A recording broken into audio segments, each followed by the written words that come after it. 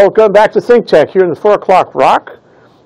This is ThinkTech Asia on a given Monday, and we're talking about attracting Chinese investment to the United States. Our special guest is Llew Gibbons, and he joins our co-host, Russell Leu, and both of them are in China, in Beijing. And we are connected with them for the duration by Skype. Now, Llew Gibbons first came to China in the late 90s as a Fullbright Scholar. He's a well-known scholar and lecturer on doing business in China. He also holds a faculty position at the University of Toledo in Ohio College of Law. Llew has organized many conferences on doing business in China. He chaired the Confucius Institute at the University of Toledo and has been instrumental at working on public-private partnerships, that's very important in China, and developing greater awareness of business opportunities in China in the Toledo region. So Toledo, although a small city of 280,000, and that would be 1/4 the size of Honolulu, has attracted Chinese investments, especially in some areas, including the glass industry and the automotive supply chain. Very impressive. So today, with my co-host Russell Leu, with Llew Gibbons, we're going to examine how U.S. cities and regions have to reinvent themselves these days in light of declining U.S. spending and in light of a rising China. What is the next step for Honolulu to reinvent itself in the global economy? We're going to get some really important advice today from Llew Gibbons. So Russell Leu, co-host, take it away. Good morning, Jay, and fellow ThinkTech audience. I'm really happy here today to introduce Llew Gibbons. Llew is a really old-time China hand, and he's been very instrumental in working in his community. Now, it's only a city of 280,000 people, but I think if we hear the numbers of what kind of investments and the amount of investments going into their community, we'd be astonished. So we really want to examine today what lessons we can learn in our larger community. Is it too late? What's the platform to develop this? And how do we do this, navigating a new world? And we're really fortunate of Llew because he's been here off and on for 20 years. In fact, he's going to give a lecture next coming weeks on intellectual property here. Some of the things that he does to interface with the Chinese world. Llew, can you tell me a little bit about your city, Toledo, how large it is, and what's the Chinese investments in the city? Toledo is, as we said before, a small industrial city. It was largely a producer of glass and things that supported the automobile industry in Detroit. So we have Libby Corning's, Owens Corning's, the glass industry. We have branches of the automobile industry that produces transmissions, and of course the Chrysler factory. What was the second part of the question? And can give us an idea. You know, I was blown away because in 2013, as some of my audience will know, I've been a lawyer in China, and I picked up the New York Times, and I saw this thing about an article about the city of Toledo, and the article was about the blue-collar industry in the U.S. The small town of Toledo is getting a windfall of Chinese investment. Tell me what was happening in 2013. Okay. Basically, around the time, we had a mayor who could call Beijing or Shanghai their second home. The mayor was constantly coming to China, and his staff were heavily pushing economic development, encouraging economic development, and facilitating economic development. The mayor also supported our Sister Cities program, and we have a sister city in China called Qinguangdao. And again, the mayor was leveraging all these resources to encourage Chinese business to come to Toledo, take a look, and many of those businesses liked what they saw. Yeah. And so, if I remember correctly, there was something that impressed me, that there was sort of this public-private partnership that was a new platform that I hadn't seen, and this is in 2013, and where it seemed to be a vehicle to bring investment. Tell me about that. Okay, one of the things we have in Toledo is the Regional Growth Partnership. This is more or less, as in many states, Ohio has a very robust open records law, and things made available to the state are freely available to anyone who wants to see them. And if you're a business, you do not want your competitors to know where you're looking, what you're thinking about doing, how you think about expanding. One way to solve that, Ohio created the Regional Growth Partnership, which represents the counties Northwest Ohio and Southern Michigan, which is a public-private partnership, but largely it's a private corporation, where a business can go and say, I'm looking for land to build, I'm looking for an old factory to remodel, I'm looking to do something, and they would facilitate both the regulatory aspects of it and help the company make necessary connections with the university or the necessary business connections to see whether or not this would fit. That's brilliant. That's brilliant in the sense that the Chinese like to deal with government agencies. I can tell you that from my own experience. And so when you make a public-private partnership in Toledo, Ohio, and part of it is the government, there's a sort of an assurance that the government will cooperate. There's also the credibility of the government to the Chinese. So they're much more likely to make a deal with this organization, and they're much more likely to invest in the project, don't you think? Lou, you're telling me a unique aspect about this, where it's actually private. It's legally a private corporation, so it can deal with things privately. For example, you can come to them and give them information. They don't have to share it with anybody. And so the business can go in quietly and look, everyone knows you want to buy land, the price of land goes up. They can go, they'll help you facilitate the contacts, help you facilitate the relationship with the government, but it remains private. That's interesting because the Chinese world, they are so quiet when they do business. They don't want competitors to know in their own world what they're doing. So it gives them assurance that they can do the business quietly, no fanfare, no hurrah, but get the business done and the investment closes. Yes, and also it has the credibility because it's chartered by the state, and the state has a heavy interest in it. So it's a mixture of both. And the people on the board of directors and the board of advisors are all business people. They know Toledo, they know the community, and they are able to help you find whatever it is a Chinese business might need to find in Northwest Ohio or Southern Michigan. You know, one thing that strikes me is that, you know, we have a U.S. government system where an election comes up every 4 years. Mm-hmm. And it seems to me that many times the government leaders are worried about 4 years. And so in other words, if they're out at 4 years, that project may die because they're not there. Now with this kind of private entity that works with government, it seems like, do you think it removes a lot of the political risk? Okay, first of all, the staff people, many of them have been there, I would say 15 to 20 years. So you know the staff and the leadership will be there. It's continuity of leadership. The person you spoke to last year will be there next year, regardless of who is the governor or regardless of who's the mayor of Toledo, which gives you continuity of leadership. Again, they're largely the advisory board and people involved with business people, former business people. They know what you want, and they're not running for election. Mm-hmm. The mayor of the city, no disrespect to the mayor of Toledo or the governor, they want to announce publicly, I created jobs, I have direct investment. But the business may not be ready. The business may not want anyone to know the quantity of the investment or the number of jobs that will be created. RPG can help business move as quietly or as publicly as the business wants to, and when the business is ready. So Jay, maybe you can let I'm thinking that this is a situation where there might be, and in Hawaii there might be political pushback, because some companies are having the benefit and others may not be having the benefit. And I wonder if in Toledo, Ohio, there is political pushback, call it, you know, competition in the city, competition for having these public-private partnerships, competition for having the benefit of these public-private partnerships. Is there a political tension around that in Toledo? I would say some mayors and some politicians, like anything else, are more enthusiastic, some are less. I think the local business community realizes overall this is advantageous. Business comes in, even if they're your competitor, they produce jobs, they pay taxes, they make the community better. And again, RPG is an honest broker, in my opinion, again, speaking only for myself and not the University of Toledo, is an honest broker. They help the international business, the business looking to relocate to Northwest Ohio, get the best opportunities they can, so hopefully they'll choose Northwest Ohio. Mm-hmm. But let me ask this, Lou, could cut in. Something like RPG, what's the economic consequences in the recent years, numbers in total investment?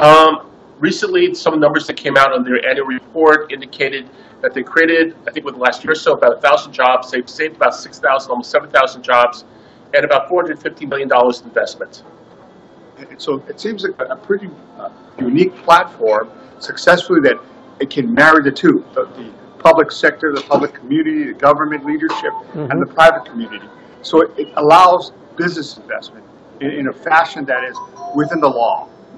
It seems to be also great because the Chinese culture coming to the U.S., they don't want a lot of fanfare. They want to be under the radar because not for purposes, I think more purposes that they don't want their local competition, domestic competitors see what they're doing. So it seems to be a model to bring investments in. The other thing is, again, since it's politically neutral, it comes and goes regardless of Democrats or Republicans, and it leverages all aspects of the community. It has strong relationships with the University of Toledo, it has strong relationships with Owens Community College, and the other community colleges and public and not-for-profits in the community that could facilitate the relocation or success of a new business. Well, I wanted to ask you about that. You know, what facilitation does the academic world play here? I mean, you're part of it. Do you help to facilitate? Do you help to negotiate these deals? Do you help to do, find the parties to come together? Personally, I don't. I am not involved in the details. To agree there's negotiations, they are tightly done in small rooms with a handful of people who need to know. However, I would say on a regular basis, I have seen Chinese potential investors touring the facilities at the University of Toledo, looking at the School of Engineering, looking at the science labs. They want to do public-private partnerships. They're looking to have the university assist them in doing research or facilitating other things. We're an honest broker. We're also, in the past, the School of Business has provided consulting services, and again, we're there as one of our commitments as a public university is to support the economic development of the state of Ohio, and particularly Northwest Ohio. And we're there as neutral honest brokers to provide whatever support we can to facilitate the entree into business. I will flip it the other way. When our Toledo businesses want to go to China, the university has provided foreign language training, cultural training. We've provided interpretation services. We have done whatever we could do to make it facilitate moving either way. Let me add this note from my perspective, being here 14 years. As I say, in the Chinese world, there seems to be that the educational academic world is an honest, credible institution. And a lot of things actually they come in the Chinese world to the academic world asking, we need help. They don't necessarily go to a law firm, because I have this feeling, my understanding is that they tend to say, you're not there for money, so you can help us. And my experience is going to meetings, when I give them my lawyer card and I give them my law professor card, they put the lawyer card on the bottom. They don't look at it. And they stare at my card that says professor. And I think that, tell me, is your observation the same? I found that, to be honest with you, I found the title professor carries a lot more respect than the title lawyer. I would say in the United States, maybe my lawyer title carries more respect. We're honest brokers. I'm not looking to do business. I'm not looking to compete. So people will talk to me more candidly than they might talk to a fellow business person, because looking at the fellow business person, how this he's potentially my competitor. How can he leverage this information against me? I am just here to learn and talk. And so occasionally businesses have called, just want to chat on the phone. I'll chat with them and tell them, I'm just talking, you have my opinion. Or, I can't help you. Why don't you call so-and-so at the university, call so-and-so at the community, maybe they can help you. And so we can help you. We can help you with a short break. We're going to help you with a short break right now. We're going to let you relax for 1 minute, and we'll be back right after this break. That's Llew Gibbons and Russell Leu. We'll be right back. Aloha and Ha'oli Makahiki Ho, which is Happy New Year, and I hope it's a happy and prosperous New Year for you. I'm Keli'i Akina with the Grassroots Institute. Every week we partner with ThinkTech Hawaii and produce a program called E Hana Kako. Let's work together. We bring together movers and shakers who are making a difference here in Hawaii, making a better Hawaii for everyone. If you're interested in improving the economy, the government, and society, join us every week on Mondays at 2:00 p.m. for E Hana Kako on the ThinkTech Hawaii Broadcast Network. Until you see me then, aloha. Aloha, ladies and gentlemen. My name is Pauline Shakmakjian. I'm the host for a new show on ThinkTech Hawaii called Outside In. Outside In will be taking a look at how the external world can help shape Hawaii's future. And I will be starting the show hopefully next year in terms of regularly scheduled programming.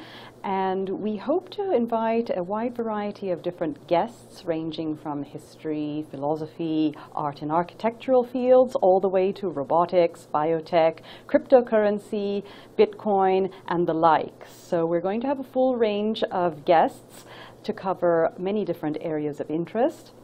And I hope to see you next year. Until then, aloha. We're live. We're happy to be on Skype with Beijing, and we have our special guest, Llew Gibbons, an old China hand and a faculty member at the University of Toronto, who consults about business in China. Oh, Toledo, but I said, sorry, make that University of Toledo. You know, the mainland is all the same. And and Russell Leu, who's a professor also. We have two professors on the scene here.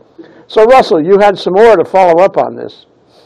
Yes, I think from a selfish point of view, looking back to Hawaii, you know, how does this translate to what we can do in Hawaii? And I think we can look at the model of Toledo and understand also the culture of China. How would you bring the best to Hawaii? And I think one of the things that look at is, first of all, the public-private partnership, the role of the honest broker, the education industry.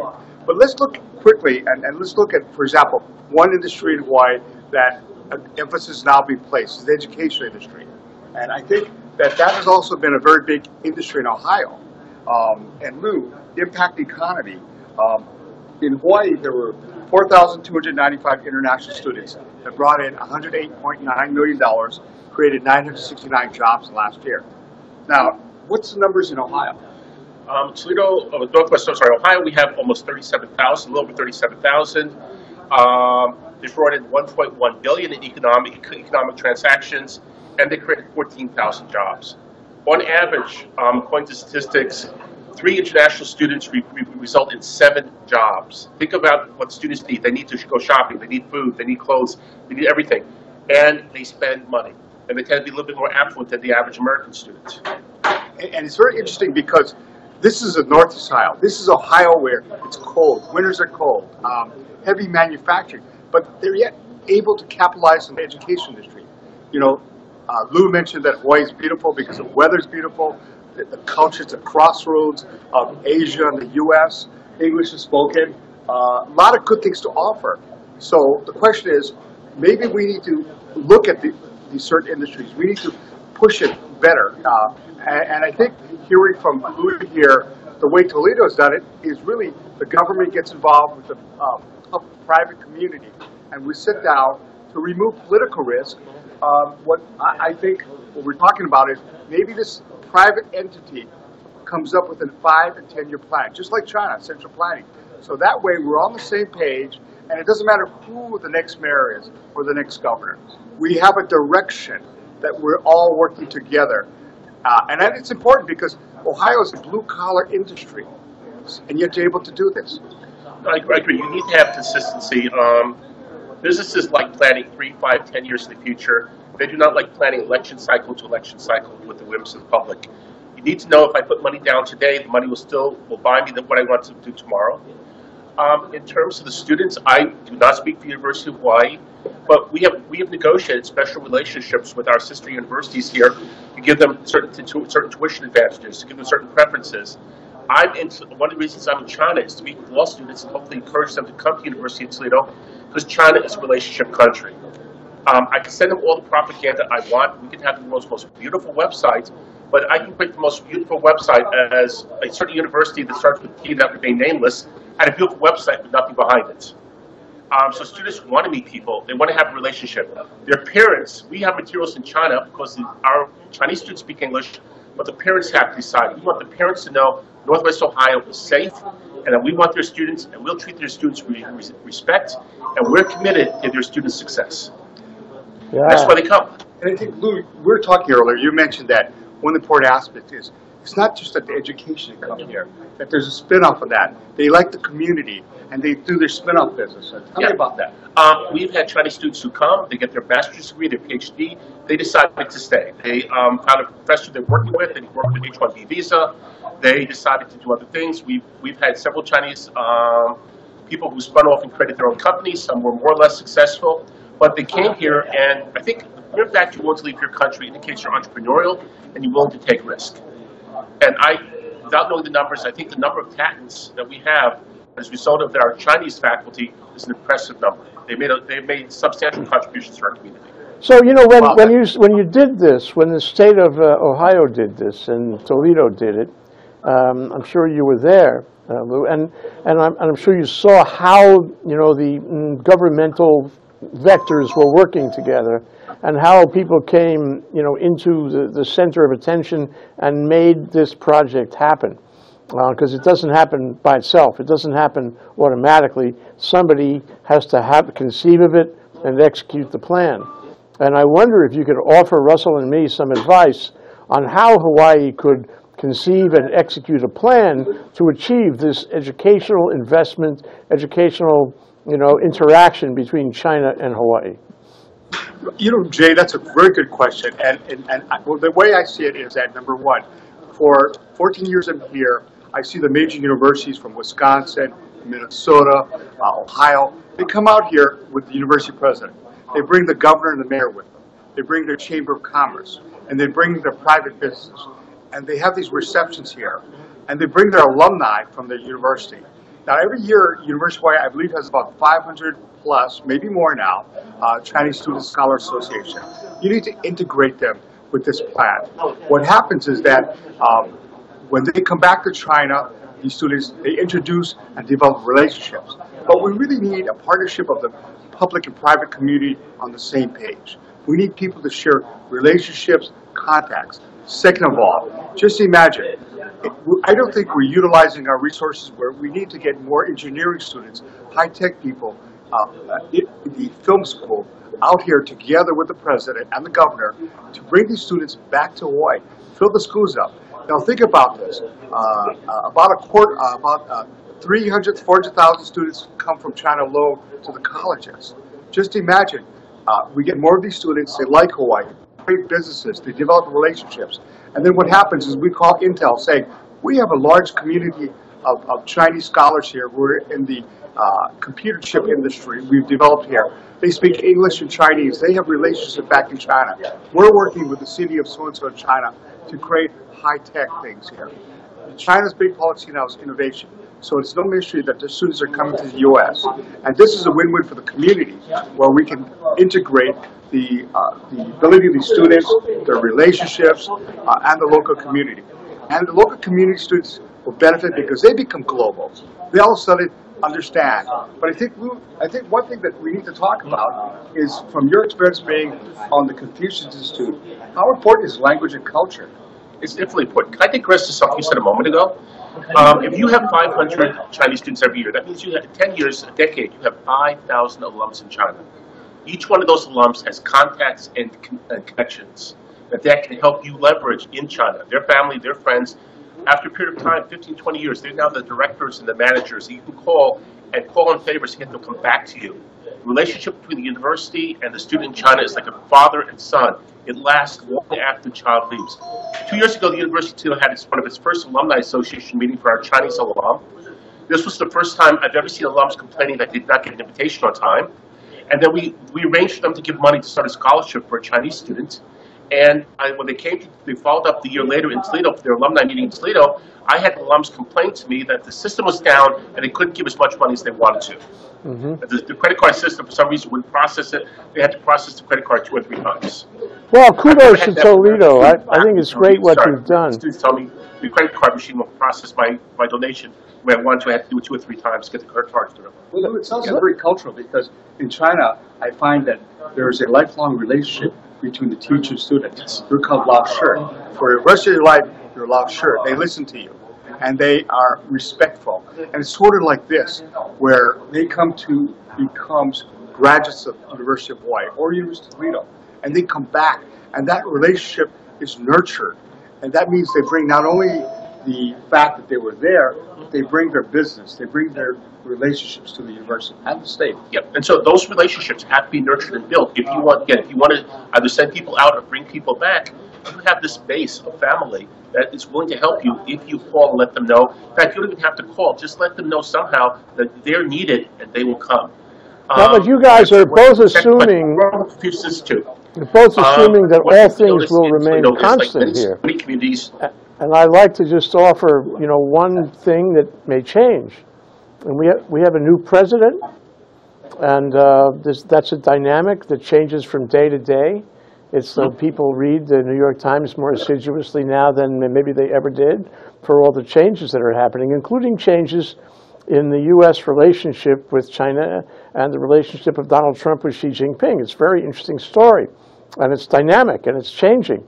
And I need for you guys to cover this one question. How is that going to change what you're talking about? Will it make it easier? Will it be nutritious ultimately, do you think? Or will it be a problem? Can we assume everything will remain constant? Or should we be hedging against changes that may not be constant? What do you think?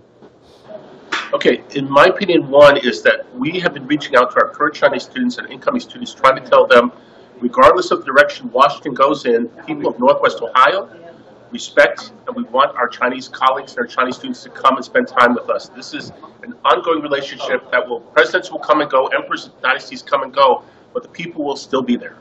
The old 100, I think you Chinese call them, will still be there for you. The second thing is the more problematic the HIC is sort of like after September 11th is getting visas. That might become a little bit more difficult. The financing and the bureaucracy we go through to get the Chinese there. And again, when we find the exceptionally talented people, the generation, the entrepreneurs, and the scientists of the next generation, it's going to be a little bit harder to get them the H-1B visas and the visas they will need to stay and improve the U.S. economy. But those things will come and go. I will worry about that 4 years from now in terms of my new students. If I can just add something quickly to that, I think there's a realization in China that if you're not going to welcome, the government's not going to welcome them. You know, the universities in America have to work harder. The state governments have to work harder because you can't rely on federal money. We just have to work harder in our local community to create our destiny. That means universities should make a stronger attempt to bring these students in, notwithstanding talk about controlling the number of student visas into the U.S. Let the governments handle it. Let Xi Jinping, who realizes that China's policy is innovation. They need students to go to the U.S. to learn, get innovation, learn the global culture. Let him take care of that. But what we need to do that I've never seen is how we can get on one page, the state of Hawaii, university president, the governor, the mayor, together, and private businesses and the Chamber of Commerce to come out here and to attract the students there. That's the foundation. That's the lifelong relationship, Lao Shi to student. They bring their family, they bring their wealth, they bring their relationships. That's the incubator. That's the safe way. The risk is low. Political risk is low for everyone. But again, as I see it, that window's going to close because if we're not going to do something soon, we have a lot of Chinese students, maybe possibly going to the UK, going to London. They'll be the benefactors. Okay, we'll have to leave it there, Russell and Lou. Thank you so much. Two law professors here on this show. Llew Gibbons, an old China hand and a faculty member at the University of Toledo College of Law, and Russell Leu, who teaches law in Beijing and who's a Hawaii lawyer. Very important that we have this conversation, very important that we bring the government into our efforts, very important that we learn from Toledo. Thank you so much. Shei and Saijian. 谢谢，再见。